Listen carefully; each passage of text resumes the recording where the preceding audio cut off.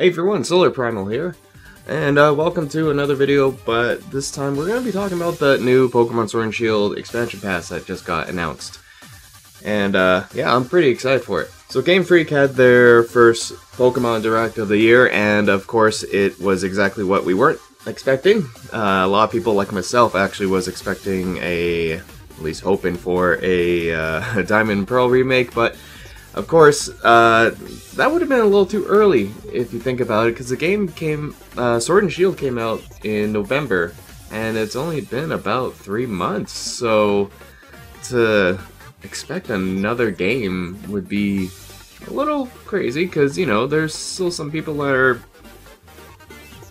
really involved in playing it, and so they announced these expansion passes, and I think my initial response was, oh no, but after looking through the whole trailer for it, I'm actually quite excited for it, and I think this actually might be the right direction that they are gonna go into, at least for the entire year. Like, they're set for the year now, because it's gonna be 2-part DLC, and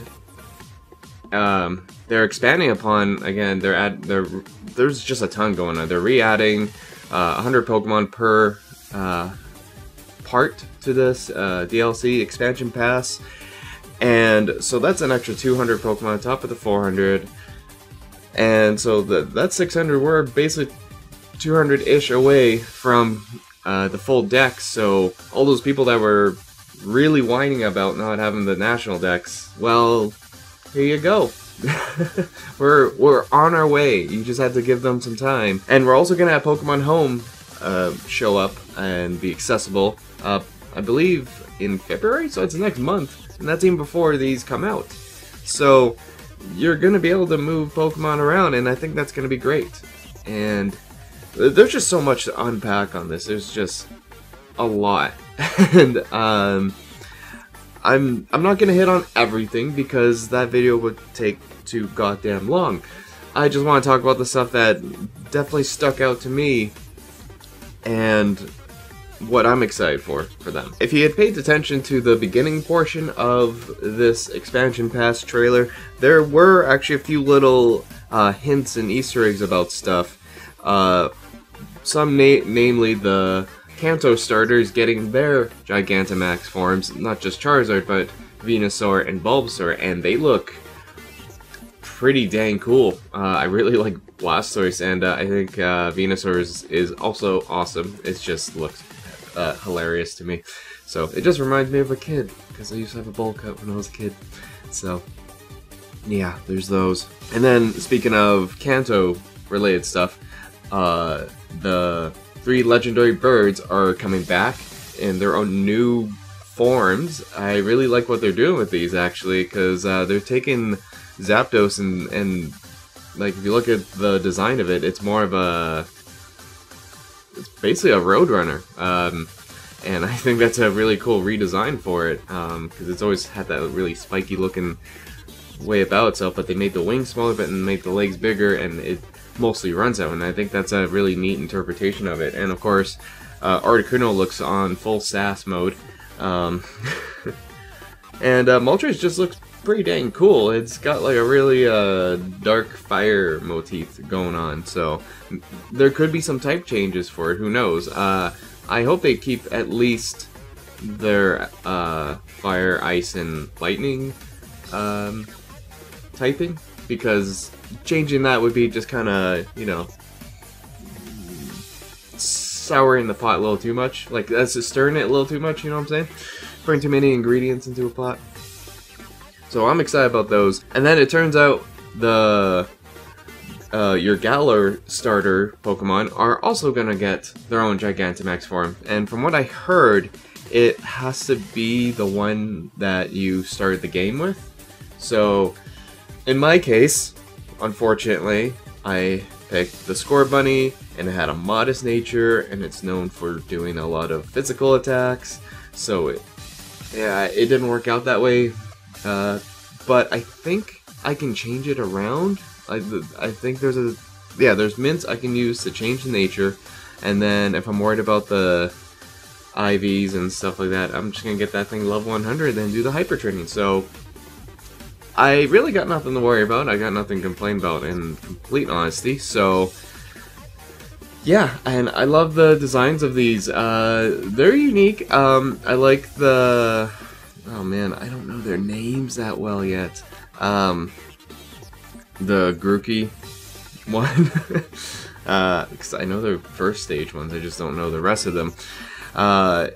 He goes onto like a full studio stage drum set, you know, not just the one in front of him. He's got all the like hi-hats and stuff, so he can just do drum solos for all day long, you know.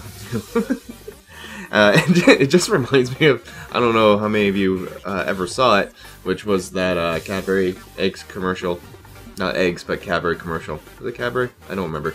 It's like the really close up on a gorilla, and it zooms out, and eventually, and it's playing to Phil Collins in the air tonight, alright?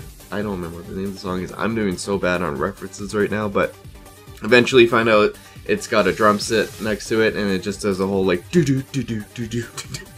And I think that's great. That's what it reminds me of. And then you got the Sobbles Gigantamax thing. That looks awesome. You know, it's it's a little silly, but it's also, you know, they haven't done it before, so why not? And yeah, it's a sniper. it's perched up on this tall thing, and it didn't grow bigger. It stayed its same size. It grew. Maybe that's its tail. I think its tail just got super long and tall. Pretty sure it is. Let's see. Pretty sure that's its tail. And then like makes a little swirly bit. I want to say that's its tail. And then I don't know where it comes up with the actual sniper rifle, but it has one. And yeah, it just knows how to snipes. So I think that's really cool. The one I'm way more hyped about, of course, is the Score Bunny or Cinderace, which I know that one because I had that one for my starter. I absolutely love what this Gigantamax form is. Seriously, the first time I saw it, I thought of Naruto. At least just the pose, but the arms crossed, and the ears are flapping around, so it kind of reminds me of a cloak just kind of floating around. So that's immediately what I thought about. And then, of course, it's standing on a giant fireball with a face on it, because of course it could stand on a fireball. It's got, you know, hot feet. When I was streaming the other night, one of the people in chat had mentioned that it actually reminds them of Terriermon, if you know Digimon at all. And yeah, it's got the big ears. So yeah, I'm looking forward to seeing those in action. And you know, it looks like this Gigantamax thing is basically the new Mega Evolution, and just of course limited to 3 turns when you do it. But I think that's still pretty cool because it doesn't restrict Dynamaxing to any certain Pokemon. Like, any Pokemon can Dynamax, and it's just certain Pokemon can Gigantamax, and to give it some really awesome new flair to their look. And I'm cool with it, you know? I don't know if they're gonna do anything where some of the Gigantamax forms will change typing of a Pokemon. They're kind of doing that with the legendaries. If they're holding a certain item when you have them in your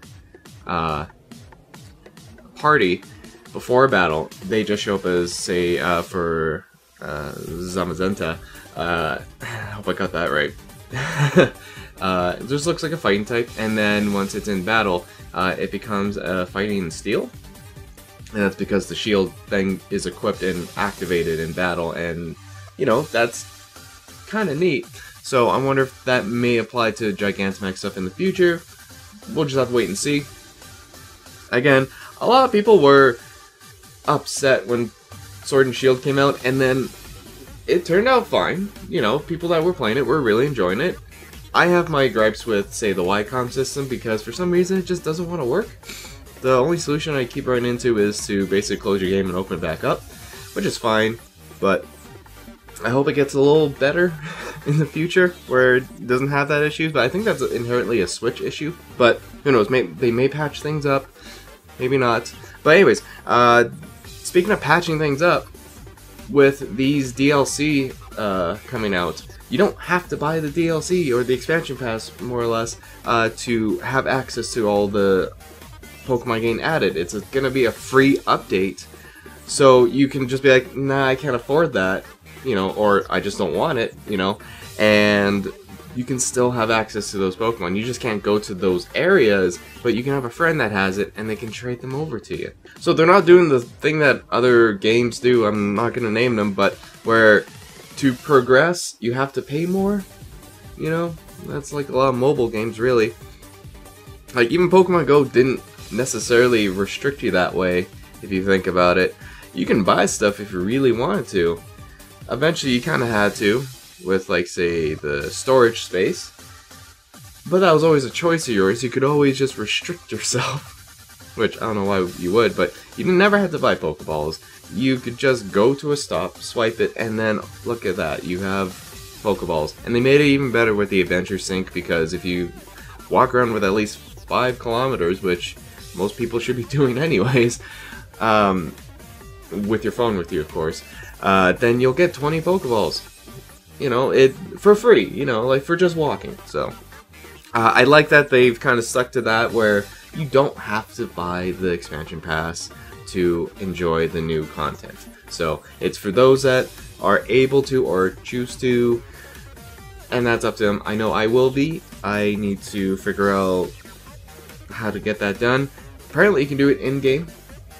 I was just having troubles last night before I streamed to actually get to work. And I believe that's still that same. I gotta just close the game and open it back up.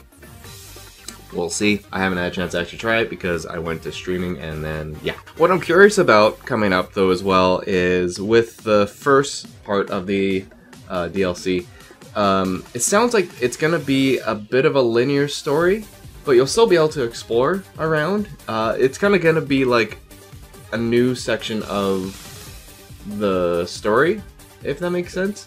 It's almost like a post-game story, so it's essentially continue on what you've already done.